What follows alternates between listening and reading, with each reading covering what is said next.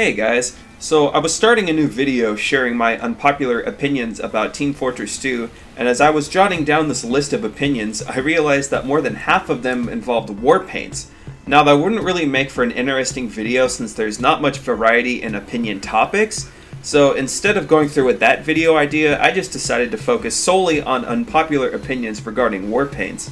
And just as a quick disclaimer, this video is very opinionated, so if you disagree with anything I say, that's totally fine. I just wanted to show you guys my personal views on certain war paints. And with that out of the way, let's get right into my unpopular opinions on war paints in TF2. My first unpopular war paint opinion is that the Winter 2017 war paint collection is not the best war paint collection in the game. Don't get me wrong, most of the war paints in this collection are great, and most of them in the collection are among some of my favorites in the game. However, I could easily pass on a handful of these war paints like Hana, Uranium, Cabin Fevered, and a few others, since I personally just don't want to use them in-game. And these specific war paints aren't even bad, it's just that I don't see myself going out of my way to buy and use these skins. As an extra tidbit, I do like a lot of the war paints in this collection, with my favorites including Hazard Warning, Geometrical Teams, and Bomber Soul. So in the end, it is a solid war paint case, but with the amount of war paints in this case being ones that I wouldn't use myself, I just don't see this war paint collection as being the best one in the game.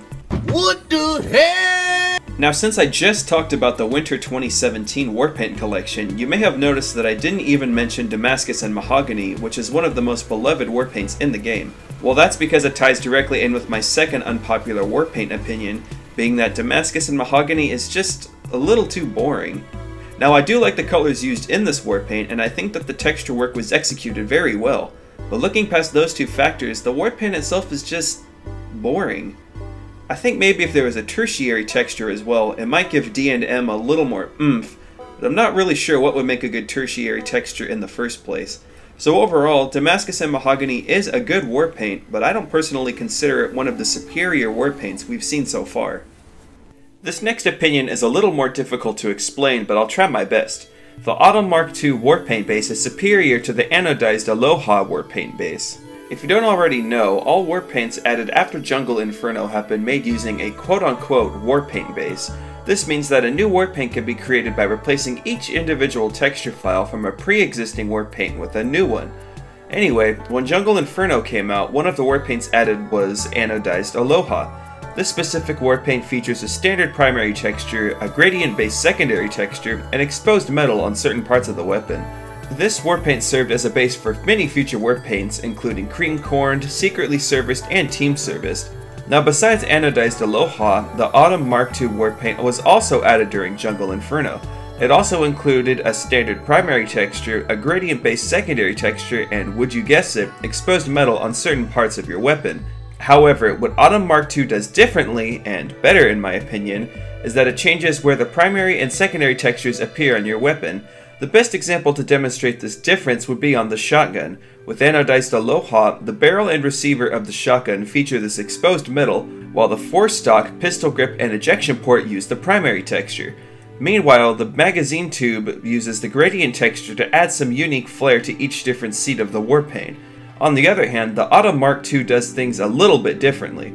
It still shows exposed metal on the receiver, but in contrast, the barrel also displays the primary texture, while the forestock displays the gradient texture too.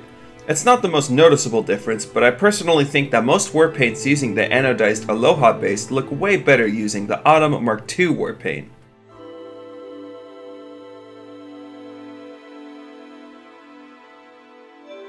Getting back into the topic of entire war paint collections, this opinion here contrasts with my second opinion based on the Winter 2017 war paint collection, as I believe that the Summer 2023 war paint collection is actually the best one we've received.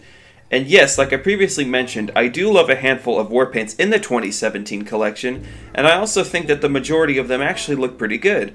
However, there's not a single war paint in the 2023 collection that I don't like. I think they're all great. Even Deadly Dragon, which I would politely consider my least favorite war paint in this collection, still looks great in my opinion. In fact, each war paint in this collection is so good that choosing a least favorite was actually really difficult.